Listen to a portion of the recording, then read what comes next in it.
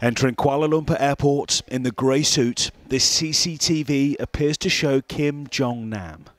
He continues into the busy departures hall, where an audacious assassination is apparently about to take place.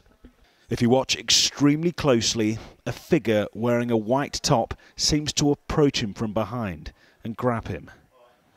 From a different angle, the person in white throws their arms over the victim's head and applies pressure before walking away. Moments later, he speaks to airport staff and animatedly points at his face. Then he's escorted to the medical centre.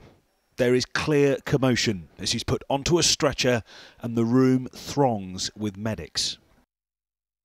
Slumped in a chair, this is thought to be the last picture of him alive, as the effects of the supposed poisoning took hold.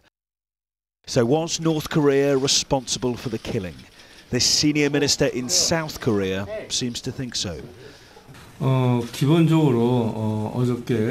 are 5 suspects with North Korean nationality, he said, and there are another additional 3 suspects who are believed to have North Korean nationality.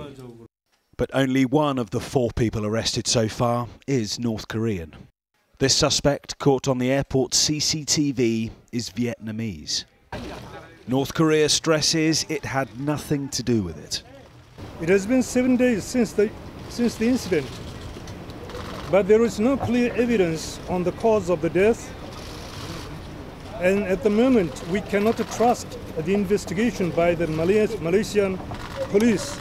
As the intrigue of Kim Jong Nam's bizarre death builds, his body remains tightly guarded at this Malaysian morgue. Julian Drucker, 5 News.